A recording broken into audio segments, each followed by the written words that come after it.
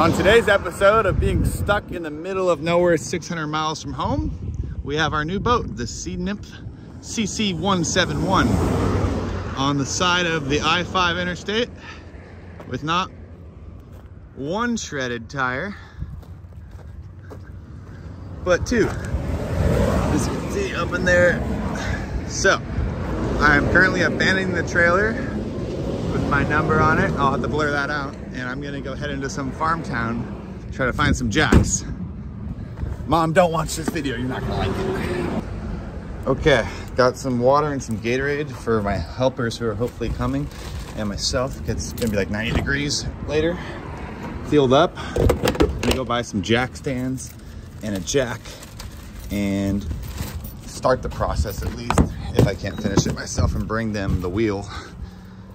I was about to go into the Napa Auto Parts and I just saw the Les Schwab guy in his truck drive by, and they said it was gonna take him a couple hours, but I called them and I think it's the same guy.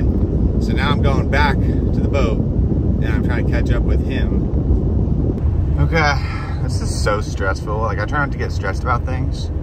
Don't see the guy, but I'm obviously gonna have to go pretty far to be able to turn around. There's my boat over there, just sitting on the side of the freeway. What is happening? There he is, that's him right there. Thank Jesus. Okay, hopefully his tires fit. Got the hazard lights on. It's good, I think the tow truck already showed up. Oh my goodness. Also, I wore a yellow shirt today because I had a feeling that I might end up on the side of the road. I'm not gonna lie.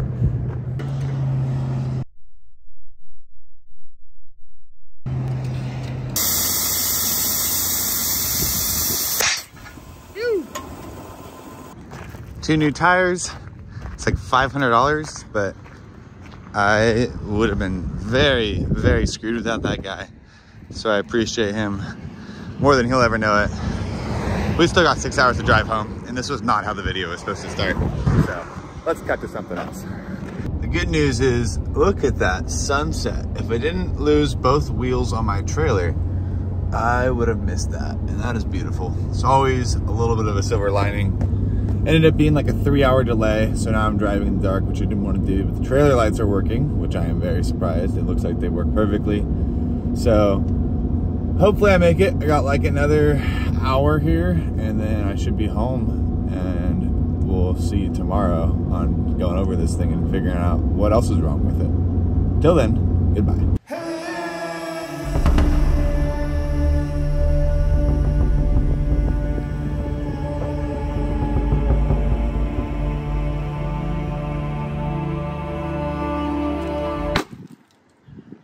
There she is, the Sea Nymph CC171. Made it back alive last night, luckily. And today I just want to kind of go through it, try to figure out what I bought, start to get it cleaned up, figure out what we want to do with the floor. Probably want to get a compass and maybe a radio. Lots of wiring to figure out. I'm pretty sure the bilge pump has to be rewired up. And then I'm going to kind of just clean up the back here. And then I'm going to take this to go get serviced, so I'll know it is all ready and good to hit the ocean, so I don't have to call the Coast Guard too many times. Yesterday, I think what ended up happening was, I think this fender also was cutting into our tire, which caused it to blow out. Super sketchy. I didn't really explain it very well, but basically what happened was I couldn't call AAA. I wasn't covered, and it wouldn't fit on a flatbed, and I was like 80 miles from any major town, and all the tow companies were like an hour away. So I was really screwed, but luckily that farm guy was able to come out and help me out, and they had 2 of these in stock. So crisis averted on that. So let's go ahead and make a list of things I want to do.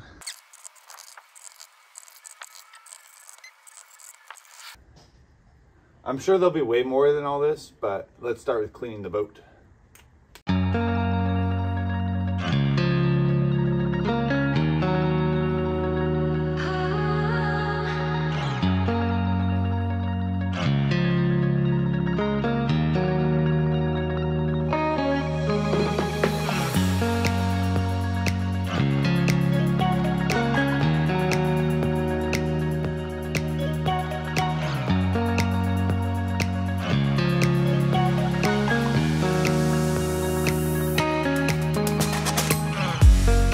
Just like that, I'd say the boat is pretty clean. I tried to get it better back in here, but it's just super caked on there. It's kind of like a tar, oily, dirt messiness. So did my best, but at least got all the leaves out so the bilge pump won't get clogged up. So today I'm gonna work on the electrical. We have to run electrical up to the lights up there, to the light back here, and then bilge pump. And I'm gonna be putting in conduit since we are gonna screw the floor down, and it's gonna be hard to take it back up. So that way someone else in the future could rerun more wires or change those wires out. First thing I'm gonna do before I start wiring is move this bilge pump back, because you can see there's water back there and there's none up here. And I want it to be able to be at the lowest point so we can get all the water out to its best of its ability. So we're gonna have to cut these screws off because they're all stripped and screw it back in back there.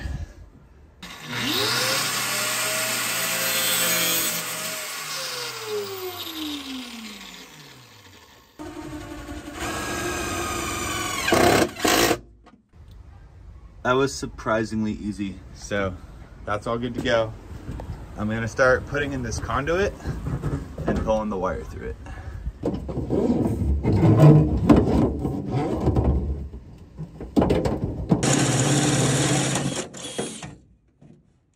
In order to fish the wire through the conduits, I'm gonna use this string and then just blow it through to the other side.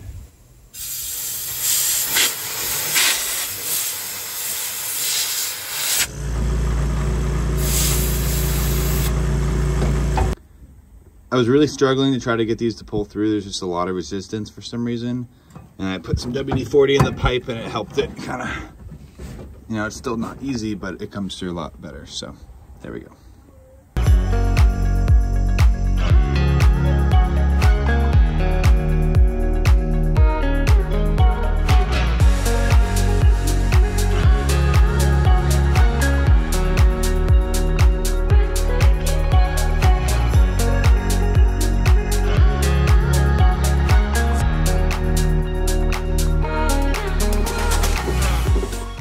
Feels good.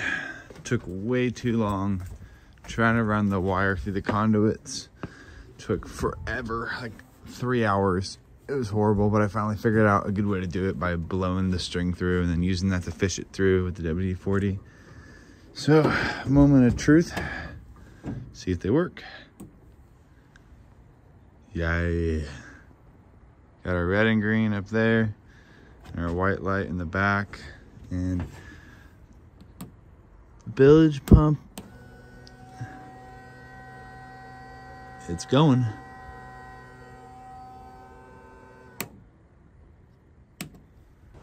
I'm actually pretty happy with how it all turned out yesterday. It took way longer than I wanted to, but today we are going to finish the floor, hopefully get it all screwed down for real this time.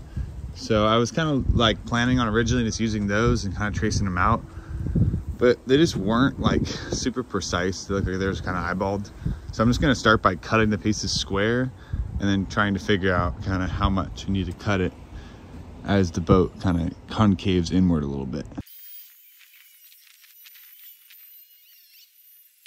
The back piece does fit in square, which made it a little easier, but I had a route out where it goes underneath that box there and that little vertical support there, because I think originally this boat had 1/2-inch plywood. So it just would not fit underneath those things. You can see I really messed up there. I'll try to fix that later, hopefully with some Bondo or something. But this next piece I thought would be easier, but we run into the challenge of where these braces come up above the height of the flat part. So either like it would not sit flat across the whole way, or I have to cut out around that. And I want to have as wide of a floor as possible without those sticking through.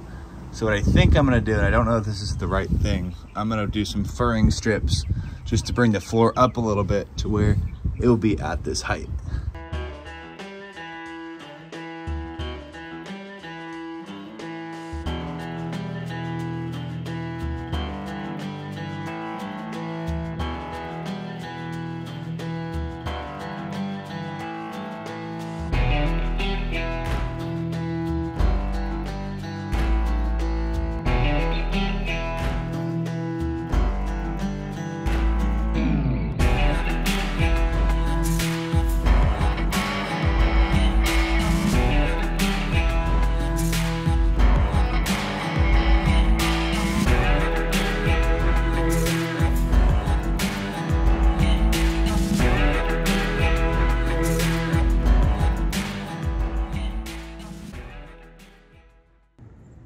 finally the floor is complete for now. The white, honestly, at the very end kind of messed it up because it kind of brought out some of the grain in the wood for some reason there. You can like see all the little cracks where I guess it sucked up the paint, which is kind of a bummer. But I do have plans to make this floor nicer in the future. But what we ended up with was 3/4 inch plywood and then a garage floor 2-part epoxy over it. And then over that, I did some of this 1-part polyurethane topside paint, which is marine grade. And you can see I'm already kind of scuffing it up because it's not completely cured yet, but that's okay. I'm gonna be going over it one more time in a future video. But I wanna go ahead and get all of this stuff mounted up and secured.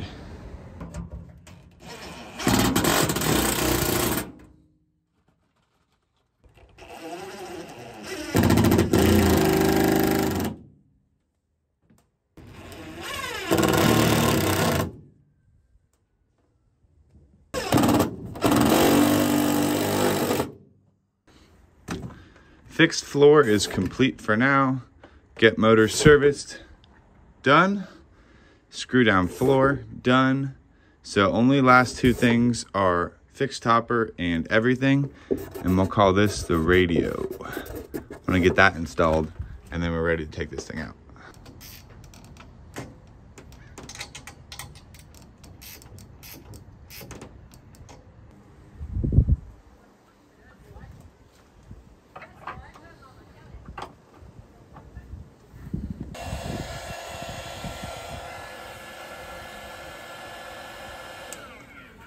One thing I really don't like about the way this switch is set up is all the positive wires, this is how it came from the factory, they're all daisy chained together.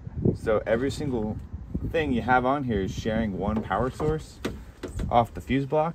That's just like a poor way to do it, because obviously you want one power source, each one fused, going in, so they're not all sharing one wire going into the switch panel. So I think I will eventually, probably the next video, cut each one of these daisy chain things and run everything its own wire off of the fuse block.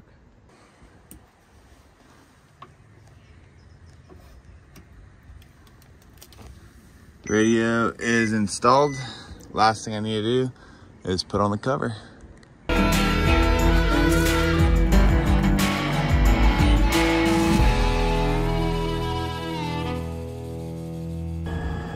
Going in the water. Look, it's running. Nope.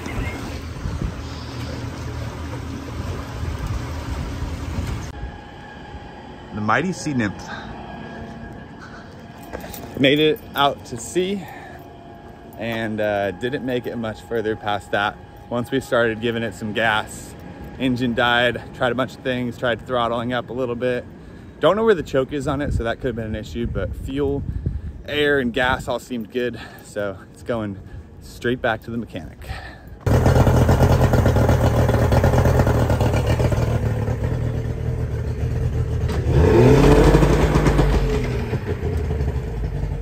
Works fine now. So I think what happened, I kind of know what happened, was I had the trim wrong. So the bow went way too high and then our little gas tank slipped and we ended up getting a nice air pocket. I also didn't have this clamped on, so I think we were sucking a little bit of air, but I think it was a fuel issue. So gonna have to test again, but that's about all there is for this video. Next video, I want to finish the floor and make it nicer, and I got some other stuff to install, and then we'll go test this thing again. But thank you guys so much for watching. I'll see you next time. Goodbye.